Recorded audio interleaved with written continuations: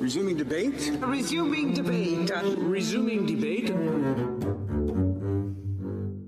Greetings. Welcome back to another episode of the Resuming Debate podcast. I'm your host, Member of Parliament, Garnet Jennis. It's a pleasure to be with you. So my province, Alberta, has a new premier. Danielle Smith ran in the United Conservative Party leadership race on a platform emphasizing provincial sovereignty. And there's still a little bit of unfolding to what is precisely meant in terms of the way she speaks about sovereignty. She's offered some description of a proposal for a sovereignty act, but she's also said that this legislation specifically will be drafted in consultation with her caucus in terms of some of the specific aspects and provisions. So I should disclose up front that I was involved in that leadership race, and I did support a different candidate. And I was somewhat critical during that leadership race of some of the things she was saying. But nonetheless, I want to congratulate Danielle Smith on her victory. I certainly wish her very well, and personally continue to believe very strongly that Conservative governments are best for Alberta and for all jurisdictions.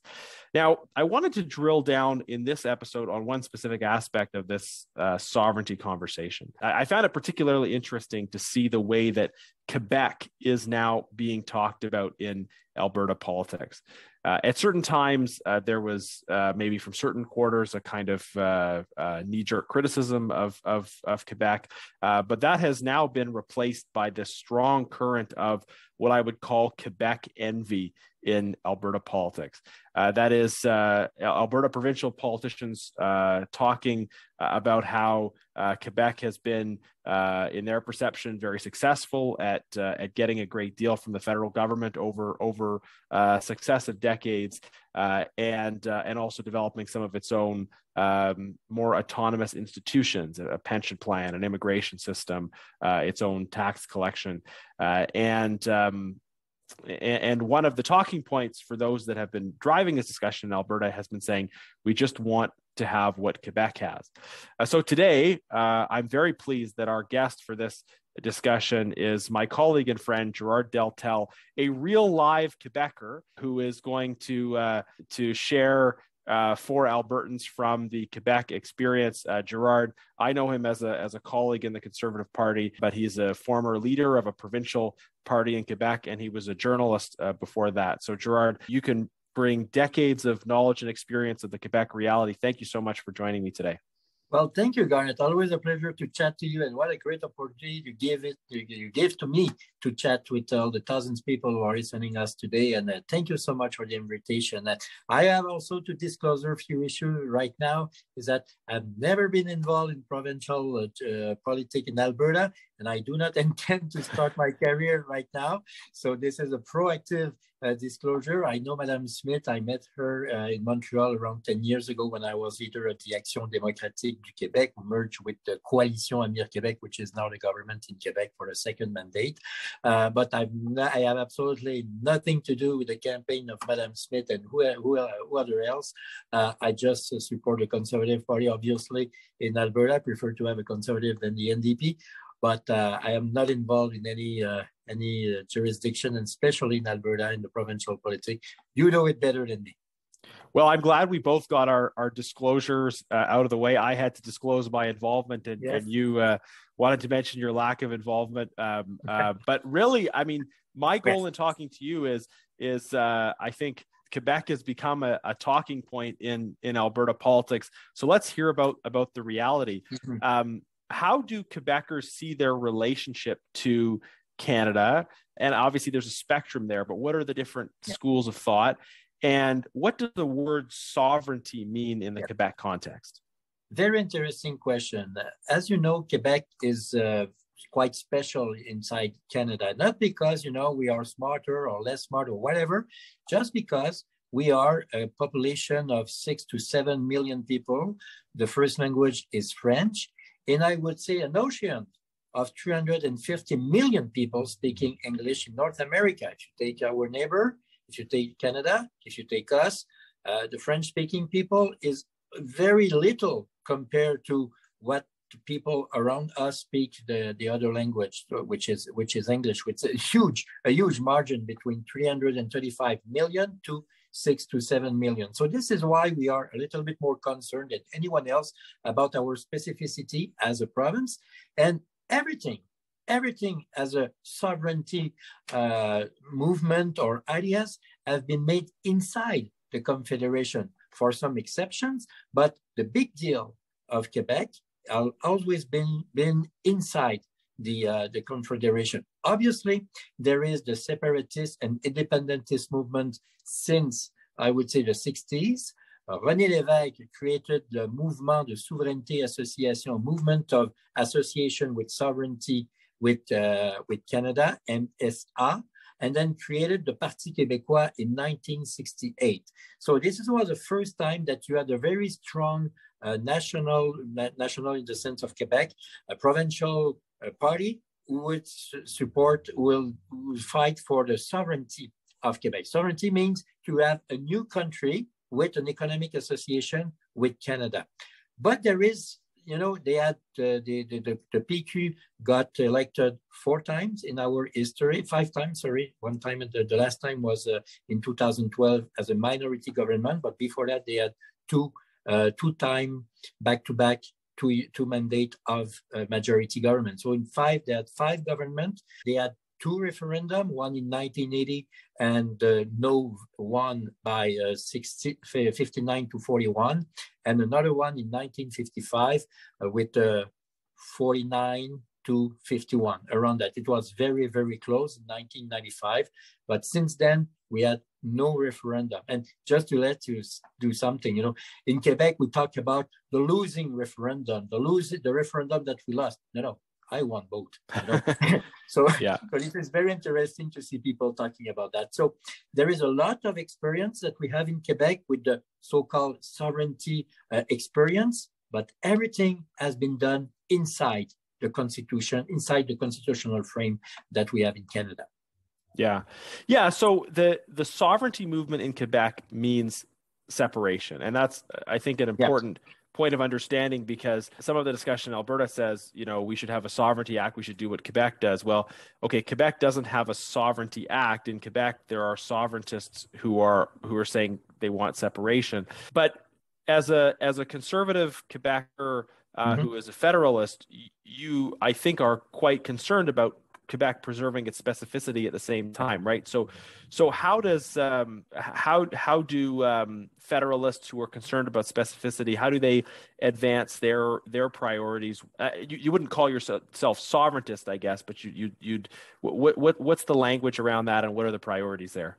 Well, obviously, I'm a federalist, and I'm proud to be a Canadian as much as I'm proud to be Quebecois. And I'm sure as proud you guys from Alberta are proud to be Albertans and proud to be Canadian. So this is what I live. And, just to remind you that we had the Parti Québécois in the last election in Quebec just a week ago. They had 15% only, with only 3 members of the National Assembly on 125. The worst result in their history.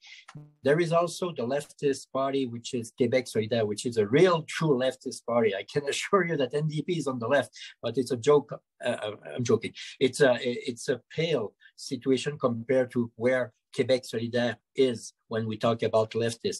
They are so-called sovereignists too, but they don't put a lot of emphasis on that. They are more socialist in their blood, in their skin, which is, I welcome that kind of diversity of opinion in democracy, but obviously it's not me, but they are more socialist than they are sovereignist. So yes, in the polls, we have around 35%, whatever the polls that are conducted, that there is separatists, independentists, sovereignist people.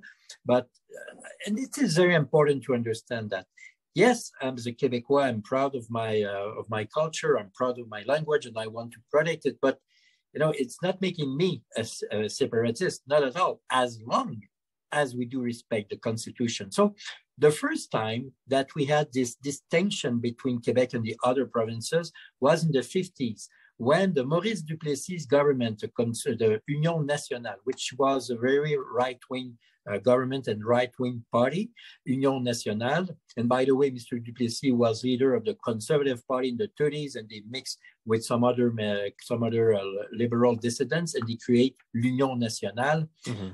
He tabled the idea and adopt the idea to have a tax how do we say that?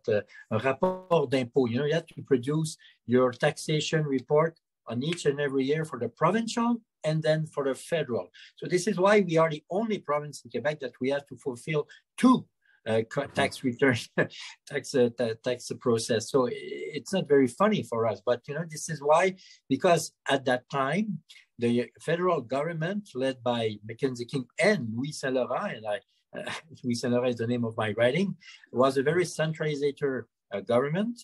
And Maurice Duplessis said, if we want to assure our authenticity and what is very important for us is to have the power to grab the money from the pocket of the people. But obviously, we pay more taxes than anyone else in the country, but we decided as a society. So when we talk about sovereignty movement or sovereignty gest, a proposal, you have that kind of example. Also, there is another issue which is very sensitive in Quebec and all around the country. It's when we talk about immigration. What is interesting is that, you know, the Quebec government had the first Department of Immigration with the Minister of Immigration since 1968. And there was a lot of accord of mutual support from the federal government and the provincial government during the Pierre-Elliott Trudeau's year. So it's not to please for the separatist people, because everybody knows that Pierre-Elliott Trudeau was everything but a good guy with separatists. He was everything but that. But he recognized that Quebec, with the specificity of its people, that most of the people speak French in an ocean of English-speaking people, they need to have some, we could call, protection for immigration. But that has been done under Pierre-Elliott Trudeau, who was everything but a friend of the separatists. So yes, and everything as that has been achieved inside the Canadian Constitution, inside the Canadian Confederation. So if you guys from Alberta would like to have some kind of deal with Ottawa, no problem. It's all written in the Constitution. And if we respect the Constitution, we could respect the will of wherever the people are, as long as we respect the Constitution. And to tell you the truth, the best way to kill the separatist sentiment in Quebec is to being respectful of the Constitution. That's exactly, and it's not because I'm a conservative that I'm saying that, but we have seen that. We have seen the separatist movement in Quebec falling down under the Harper's years. Why? Not because Harper was smarter than anyone else. Yes, he was, but it's not for that. But Mr. Harper was a truly respectful man for the Constitution. Ottawa, do whatever you do, and provinces, do whatever you have to do. And if everybody respect that frame, there is no problem. It's only when you see some federal politicians say, oh, I know what is good for you in Alberta or in Quebec about healthcare. No, it's a provincial jurisdiction. Respect the Constitution, and then you will have no more separatist ambition in this country. Yeah, no, and I think that's a really important point. It's one that certainly I agree with, is that when you have respect for the constitutional competencies of provincial governments, that you don't have the same kind of national unity problems in any jurisdiction. So just thinking about the comparison between Alberta and Quebec, I think there's a few things that people might say in terms of the points you made about the specificity. One is, how important is language really to thinking about specificity? I mean, there are many different nations, people groups that may speak the same language as their neighbors, but be really attached to their specificity. Most Canadians are English speaking in relation to Americans. We have the same language, but we see ourselves as distinct. In Alberta, I think we have a different history around. I mean, our history is maybe similar to Saskatchewan's, but we have a bit of a different ethnocultural mix, less English, more kind of diversity, more people from Eastern Europe and other places.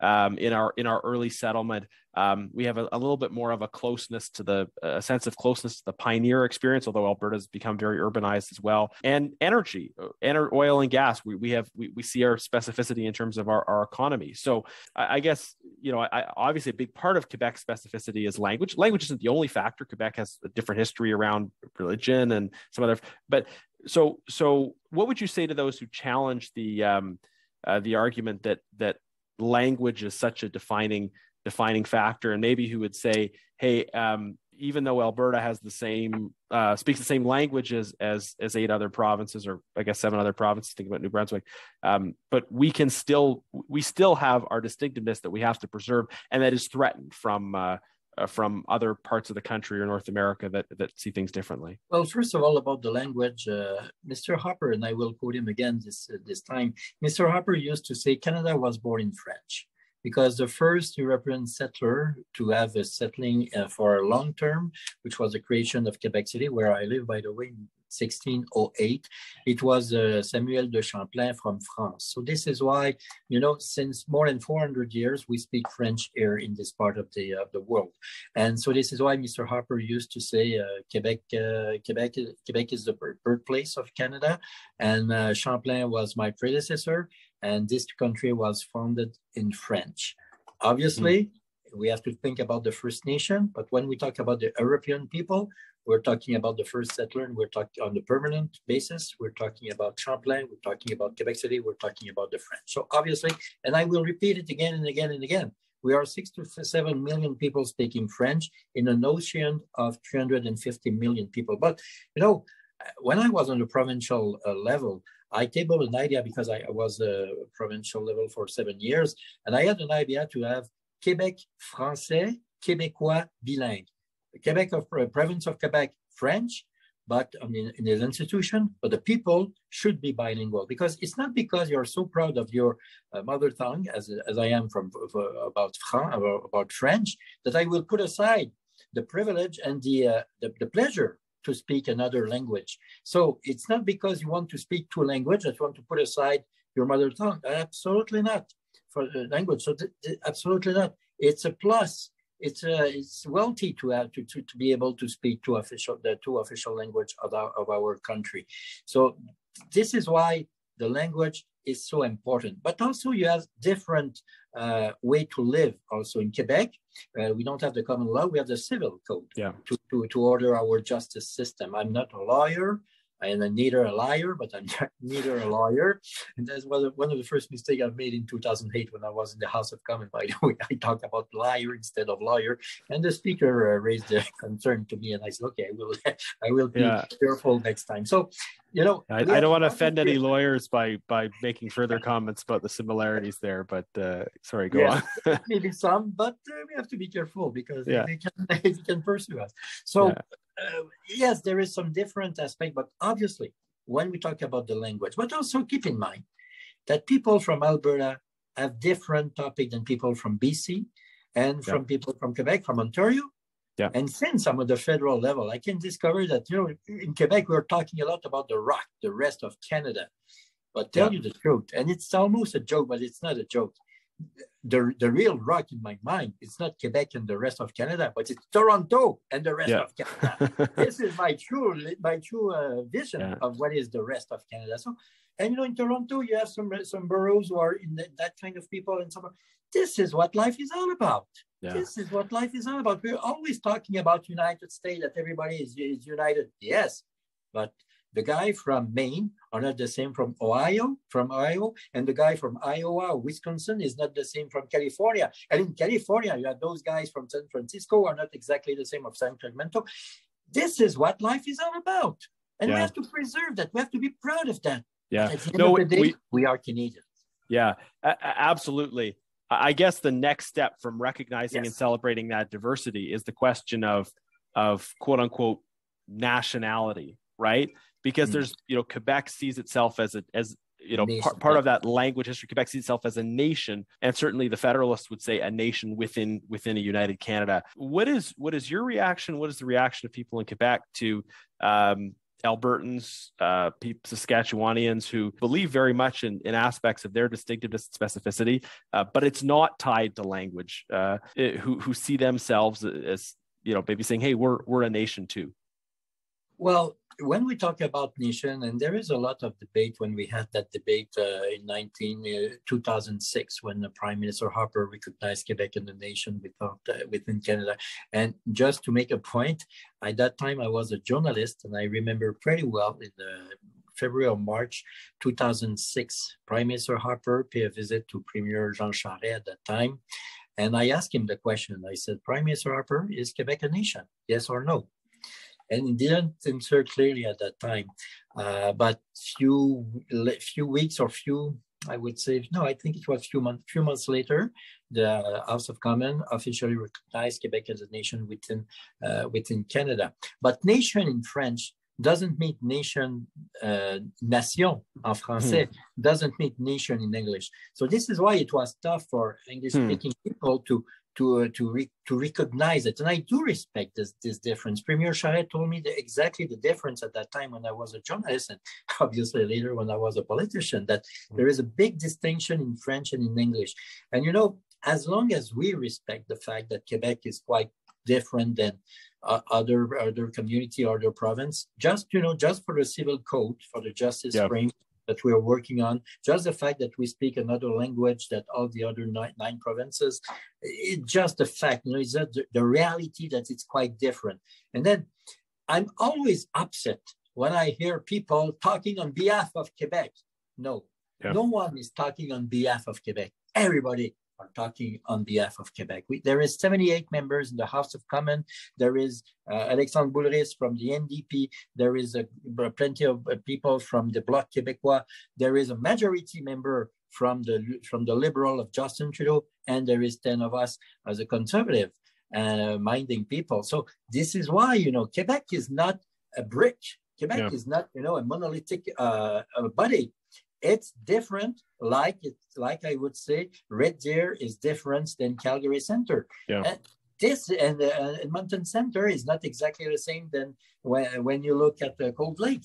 Well, this is what Canada is all about. And we shall respect those differences as long as we recognize that we are Canadians. Yeah. So I think one question that's really top of mind for people here is, would a sovereigntist movement be good for our interests? So do you think, and I know the words are being used a bit differently, but how would you evaluate the impact on Quebec of the separatist movement? You mentioned, I think it's important to note that some of the changes you mentioned go back to Duplessis, so they predate the separatist movement actually. But is Quebec better off today than it would have been if there had been no separatist movement, or is it worse off, do you think? Always difficult to say so because, yes, the Parti Québécois was a separatist party, but they did that only 2 months in our history. In May 1980, and in October 1995, period. Mm-hmm. The rest of the time, they run as a provincial government. And during those two referendum campaigns, obviously they were talking about separation 24 hours, 7 days a week on those two moments. But except that, they run the province like a provincial government with the respect of the Constitution, always asking to be respected by the Constitution. Yeah. So this is the main difference. So this is why, they have deal with Pierre-Éliott Trudeau's government, which is everything but sympathetic to the separatist movement. It's everything but that. But they deal it because they recognize at that time, and still is the case right now, that if we want to preserve the society and the language that we have to be more specific when it's time about immigration. And that doesn't mean that we do not want to see people from all around the world coming here. But there is a fact that if we want to preserve the French, there is an aspect that we shall to keep in mind each and every time we welcome people. And by the way, I'm son of an immigrant. So I'm the living proof that we welcome immigrants in Quebec. Yeah. But just in terms of like trying to pull out the impact, and it's always hard to evaluate these sort of historical counterfactuals, like what would have been different if, but one of the things that the critics of the Sovereignty Act or movement in Alberta said is that that Quebec lost a lot of investment, that there was sort of a lack of confidence and a fear around where the separation thing was going, and that contributed to uncertainty. How does that play into an evaluation of the effects of this whole discourse?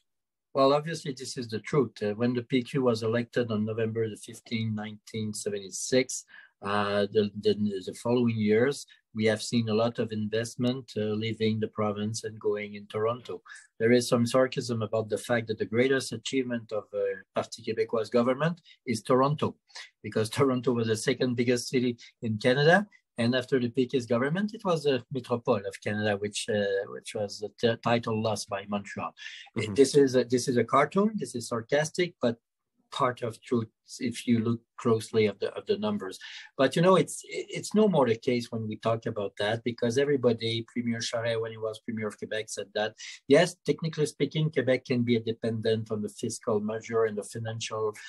There is no shame to say that and to recognize that. But I think, and even François Legault, Premier of Quebec, was a former Péquist senior cabinet minister, and decided to put aside the idea of the sovereignty, realizing that there is no appetite for Québécois for this debate anymore, and we want to focus on the economy, of the prosperity of our people, on having a good government instead of trying to create a fight with the rest of Canada and everything. So there is a lot of Yeah, so I guess what I'm distilling from what you're saying is this picture of how sometimes when there's this new force on the scene, it has a really disruptive effect, but then in some ways that new force can absorb itself into the system and start to play by the existing rules of the system. So you have the separatist, sovereigntist movement coming on the scene, disruptive force, investment is chased out, but then there's this process of actually the separatists talking less and less about separation and getting absorbed into the system. There's probably an Alberta parallel for that, going back to the social credit government. We had this social credit government that came in with this very radical agenda that was ruled ultimately unconstitutional. And then it kind of transformed itself into a mainstream establishment force that went on to rule the province for 40 years, even though a signature program couldn't be implemented. So is that sort of the picture here of disruptive force, but then that gets absorbed? Obviously, technically speaking, the investors prefer to have stability. And this is true for whatever the investment you want to do. You want to know what thing will happen. Yes, they can accept to have, a different government. Obviously, we shall respect the will of the people. This is what democracy is all about. But the investor will prefer to have stability, to have the same platform, the same political frame. This is, a universal reality, wherever the investment or the investor is or are. But when you have someone who would like to break the country and to have an independent country like we had in 76 and with the referendum in 1980 and the referendum in 1995, obviously there is some turbulence and people could be afraid. This is why President Clinton said clearly 2 days before the referendum in 1995, the White House called the journalists of CBC and Radio-Canada to ask a question to President Clinton during a press conference just 2 days or 3 days before the referendum, to say, so what do you think about the Quebec referendum?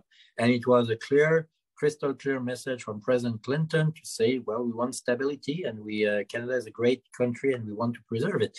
I remember pretty well Peter Jennings, ABC's anchor, who was born in Toronto, and he was in Montreal the day of the October 30th, 1995, the evening of the referendum. And he was, almost crying in front of the camera saying, well, maybe this country will be broken tonight if the Quebec people, the will is to decide to be sovereign and all that stuff. History tells us that Jean Chrétien called Bill Clinton to say, Bill, I need you right now. Please help. It is normal that when we see someone who would like to change the frame of the country, investors are a little bit concerned. That doesn't mean that they want to push away all their money, but maybe they will wait and see. Yeah, that's really interesting. And then that frame sort of stabilizes at some point, right? Where people are like, well, this is just the frame going forward. It seems that following Quebec politics from a distance, but that the emergence of this kind of middle option that emphasizes autonomy is probably, it might be closer to what is talked about in Alberta as sovereignty, although in Alberta, there's this question around rule of law and sovereignty, and I want to get to that. I want to ask your thoughts on that. But first of all, tell us about this sort of emergent middle option of autonomy, and François Legault's success championing that, and also maybe how the Bloc at the federal level doesn't talk very much about sovereignty or separation anymore either. There's kind of this new reality, 32 years, or no, not quite, but more than almost quite a ways on from the last referendum. Absolutely, almost 30 years, 1995 and 2022. It's funny to say, and I like to laugh about my friends from the Bloc Québécois, and I do respect them. They have been elected, and I do respect whoever is elected. They are separatists, but they never talk about separation. And I used to say to them, hey, you guys, if you really believe in separation, you should be in the National Assembly instead of the House of Commons. It's in the National Assembly that we can adopt law that will affect the rules of the people instead of here in the House of Commons. But, I think they prefer to have the life in Ottawa instead of being one of the 3 elected members from the Parti Québécois, which was the case in the last election. We also have to keep in mind a very important point is that, as I said earlier, François Legault, the Premier of Quebec, very popular, as you know, who has been re-elected with 90 members on 125, is very popular in Quebec, even if he had some issue to address during the campaign. It was not an easy ride for him during the campaign like any other else. But the point is that, as far as I'm concerned, he realized and recognized that there is no will from the people of Quebec to be separatist, to be independent, to be sovereign. So as long as this is the situation, as I feel it, this is why he decided to left the Parti Québécois and to create this party, Coalition Avenir Québec, which means a Future of Quebec, Coalition of Future of Quebec, Coalition Avenir Québec, to have under the same umbrella people federalists like me and former separatists like him. And by the way, I was leader of the Action Démocratique du Québec in those years. And 11 years ago, we merged with the Coalition Avenir Québec, and François was the leader of this party. I never talked of running as calling a leadership race. I knew it was him, and it was all right for me. And by the way, Legault is a businessman, a very famous businessman, a successful businessman. He was one of the 3 creators of Air Transat. And as you know, Air Transat is a running plane around the world. Is the one with the 2 other colleagues who create that. So he's a very successful businessman. This is why he's able to understand, and he's very popular. He's a good friend of Doug Ford and anything else. But when we talk about nationalism, when we talk about autonomy, we are not talking about separation. We're not talking about sovereignty, because with the autonomy, with the nationalism, everything is inside the frame of the Constitution. And let me be clear with one issue. When we talk about, every province can adopt their own law. This is the case in Quebec when we talk about the Bill 21. And I know this is a very difficult issue to address, and I do recognize that. But all Quebecois shall also know and recognize that if they can adopt that law, it's because of a conservative Premier of Manitoba. Why? Because, yes, when there is, in the Constitution of 1981, there was a supremacy of the Charter of Rights. But Mr. Sterling Lyon, Premier of Manitoba, said, but we have to give the last word to the elected people instead of the Supreme Court member. So this is why he includes in the Constitution the notwithstanding clause, which is, notwithstanding the Charter of Rights, you will apply that kind of rules. So this is why in the Bill 21, you had exactly an article about the notwithstanding clause that is included in the Constitution of 1981. And this has been tabled and promoted by the conservative Premier of Manitoba, Sterling Lyon. He decided in his mind, and it was everybody agree on that. At the end of the day, the last word remain to the politician instead of the Supreme Court. But this notwithstanding clause is only for 5 years. So in 5 years, you have another election, technically speaking, because it's a 5-year mandate. So if a government adopts a law the first year, in the next 5 years, you have to review the law with a new government. This new government could be the same party, but could be another party. So at the end of the day, it's the people decide, not the judges, not the people of the Supreme Court, not the 9 judges of the Supreme Court, but the people in their vote, in their will. And a week ago, we had an election in Quebec, and the CAQ was re-elected. Yeah. No, and thank you for that explanation. I think just on Bill 21, I want to mention that I did a previous episode on this. It's episode 9 for those who want to go back, and we spoke with a couple Quebecers on that show at that time. So folks can go back and look at that. It was released November 9th, 2021, so about a year ago, and I think some of the issues are very much still current. It's worth a re-listen if you're only joining our podcast at this later stage. And Gerard, it's interesting. I think in Alberta, there's in the discussion, not from politicians, but from some of the comments I see on social media, there's a fair bit of misunderstanding around the notwithstanding clause, right? Where people think that it's kind of it lets you sort of do anything. You just say the notwithstanding clause, and then you can. But the notwithstanding clause applies for a limited time frame, but also to certain specific sections of the Charter of Rights. So you can't just say notwithstanding this federal law, we're going to go a different direction. No, the notwithstanding clause is a very narrow section that applies to specific kinds of rights and not to others. And also, each and every provinces can use that. It's not the Quebec's tool. It's a tool for everybody, and it was created by a conservative premier from Manitoba, Honorable Sir Ryan. Yeah. No, and I guess one of the interesting things too about the notwithstanding clause, and it applies to some of the other provisions we could talk about and we'll get to in terms of the immigration system and other things. There are many areas where other provinces have abilities that they have chosen not to use, generally for local political reasons. Why does Alberta not have a provincial police force when Ontario and Quebec do?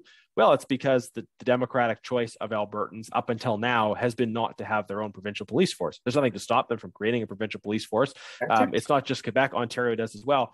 Use of the notwithstanding clause, I was just going to say, Quebec has extensively used the notwithstanding clause. Other provinces have, for local political reasons, chosen not to. But it's not because they can't. It's because the politics there is different. So one of the things that I used to sort of challenge people who talk about why can't Alberta be like Quebec? Well, in many respects we could be, but voters have made different choices. This is the reason why we don't have the same level of autonomy in certain areas, and we could choose that. We could choose to develop our own police force and other things, but that would even locally be a matter of debate.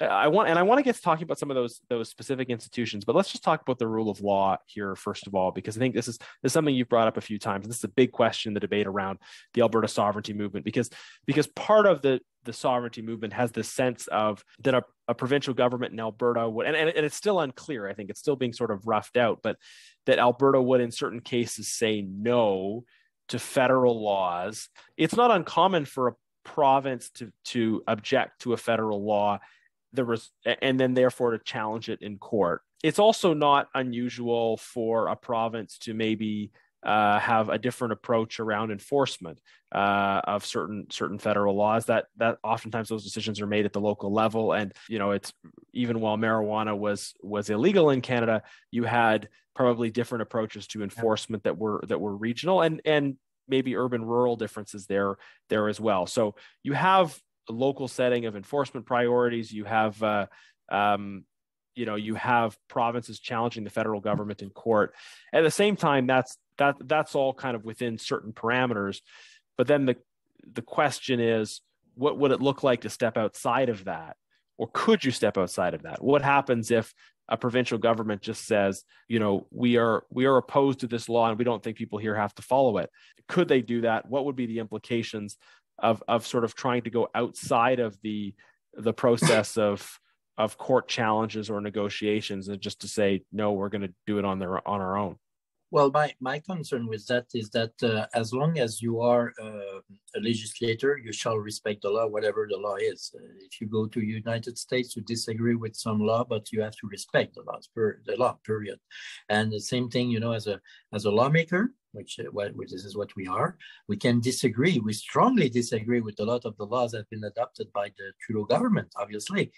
But, we shall respect the rules. If we don't respect the law, who will respect the law? And by the way, as a conservative, we are the party of the law and order. So if by any means you have a provincial jurisdiction saying, no, we will not respect the federal law, well, nobody will respect your provincial law and your municipal regulation rules too. So this is why, as a lawmaker, this is our first of all overall responsibility is to respect the law, even if we totally disagree with the law. There is plenty of room to challenge it. We're calling the justice system. And this is what we are. This is what we are. We live in a society that we have to respect the law.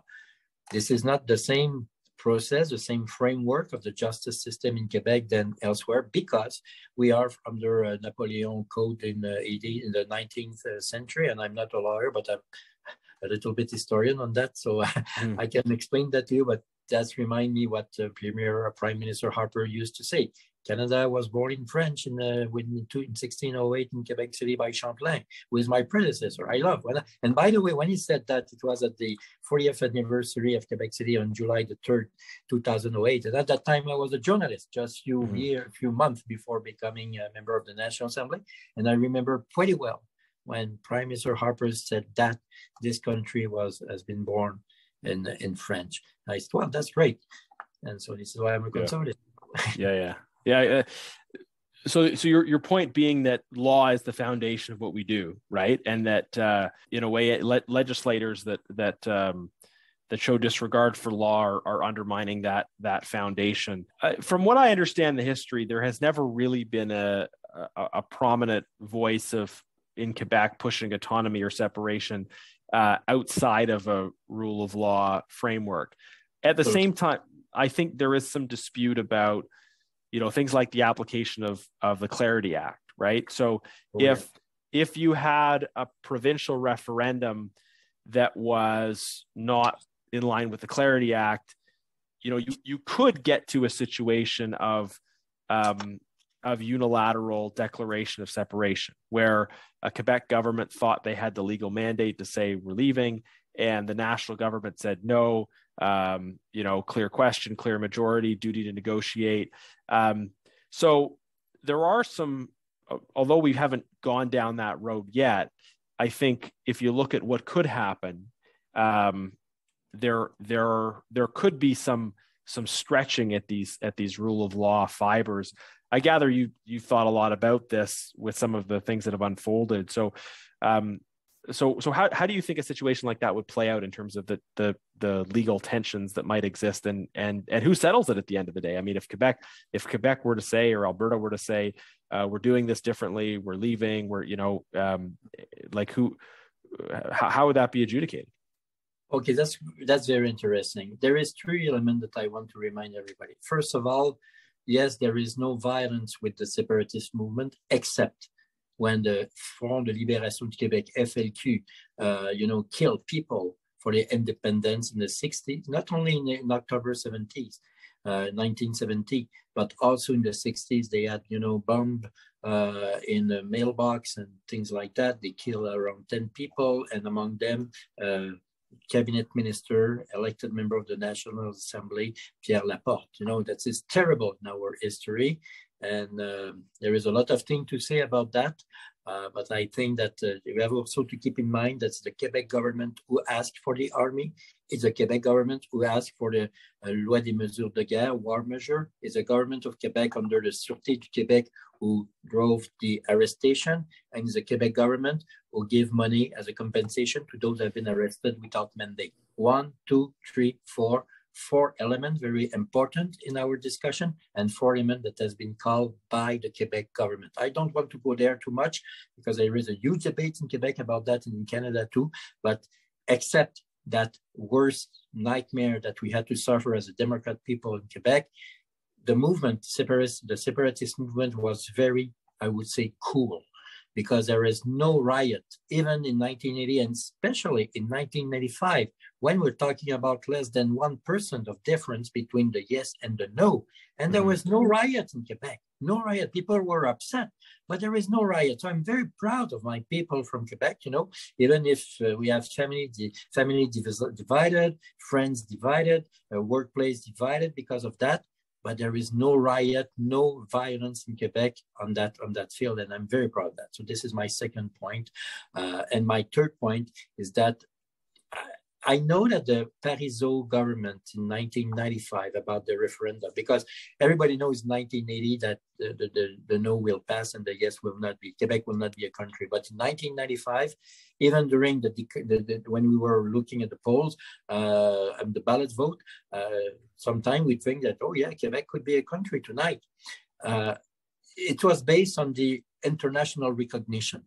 Mm-hmm. And it was set up that the French government, Jacques Chirac will say, yes, we do recognize Quebec as a country now, but there is also a full year of negotiation that was written in the platform of the question, of the question that people had to answer, yes or no.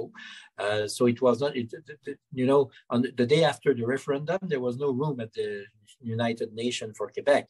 You need to have discussion and negotiation with the federal government, but everything will be accepted if around the world people recognize that. And obviously, Bill Clinton was a good buddy of Jean Chrétien.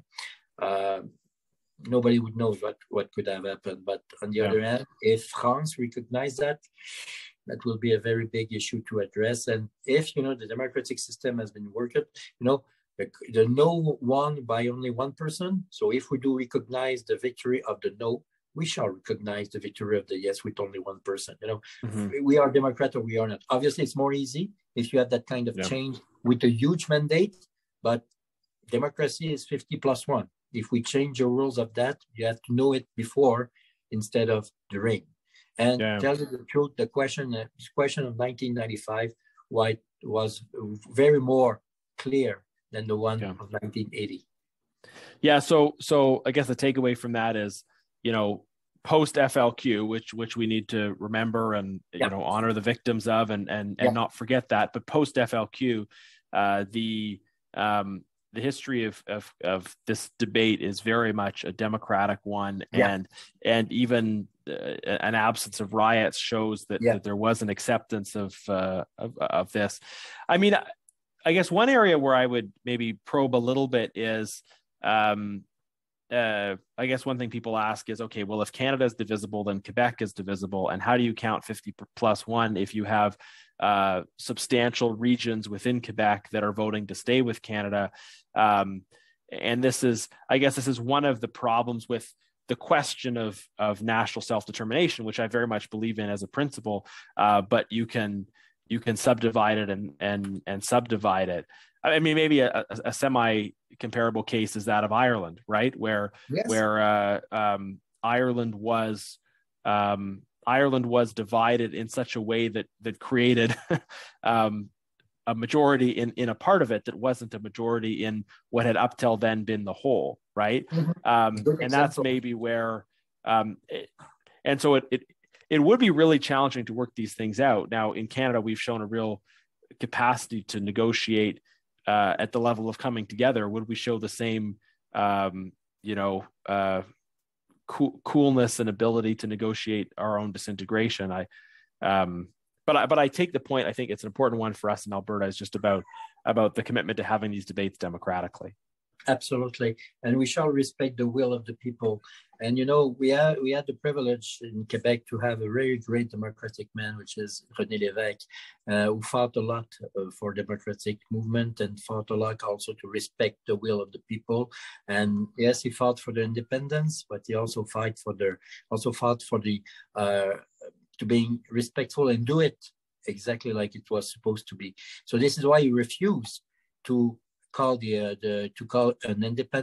independence without the support of a majority of the people by referendum instead of a vote in the National Assembly. Because 1976, he got, if my memory is correct, 71 members of 110. He could have called the shot. Could have said, well, this is the bill. The bill won. Quebec is an independent country, and the bill will have passed. No, he said, no, we need to have the support of the people instead of the support of the elected people. That's the real democratic action that we shall respect. Yeah. So we're running out of time here, Gerard. This is great conversation. I want to go through at the end here. Let's talk about these institutions and find out how well they're working. Quebec's tax system, Quebec's immigration system, its police force, its pension system. My sense is that those separate systems reflect the broad consensus of Quebec society. Nobody is proposing going back to federal control or inserting federal control in any of those areas. How well has it worked for Quebec to have these institutions? And what would you say to Albertans who might say, hey, Gerard, is this working well such that we should do the same thing? Well, that depends on the will of the people. We live with that. I was born, in 1964, so all of those institutions has been under my. I live with those institutions. So I didn't know how it was before than it is now. But what I do recognize is that yes, it's working as long as we do respect, the jurisdiction, the provincial and the federal jurisdiction. We shall respect that. But also, we also have to recognize that it costs a little bit more. But it's those institutions are designed by the will of the people. Sometimes right, sometimes wrong. Nothing is perfect, but we also pay a little bit more to have that. And we have to be careful not to duplicate the responsibility. And sometimes the separatists told me, "Hey, Deltell, you're a conservative. Yes, you don't like bureaucracy. Yes, so eliminate one level, and everybody will be happy." Well, that's a good argument, but I don't want to eliminate the provincial jurisdiction. Yeah. That's what I used to say to them instead of eliminating the federal government. But as a conservative, we also have, if we are respectful of the Constitution, there is no duplication. But if we don't respect that, yes, there is a lot of duplication because it will cost too much. Yeah. It was especially bad, I think, during COVID, where it seemed like the federal government was so eager to talk about what provinces should be doing differently, and yet was failing on the basic level federally. And, we continue to deal with this. And, hey, we're probably going to agree on this as two conservatives, right? But yes. Governments should try to be really excellent at delivering the services that are their responsibility.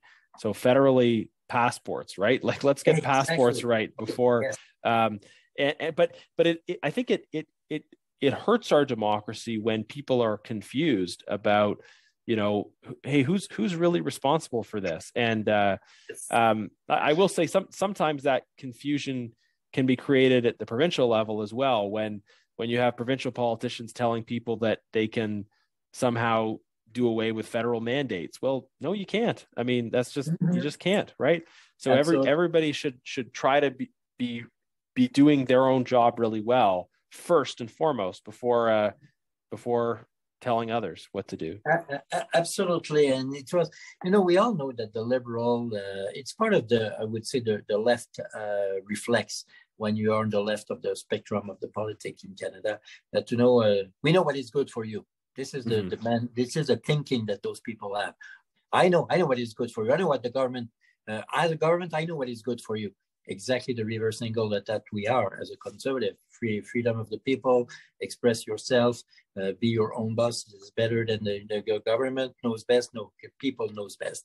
So this is where we stand as a conservative. But the other side, obviously, when there is a national crisis, they were so happy, to say to the provinces, well, you should have that kind of senior home. This is how you should deliver a vaccine, and this is how you should apply those rules. And instead of doing their job, like getting ready for the passport, getting ready for the immigration, they put their big nose on the provincial jurisdiction. So when you don't do what your job is, this is the beginning of the problem. And we have seen that with just one example, with the passport, which had a huge impact of hundreds of thousands of people. And we know what we are talking because we are a member of parliament and we had a lot of complaints in our ridings office. Yeah, absolutely.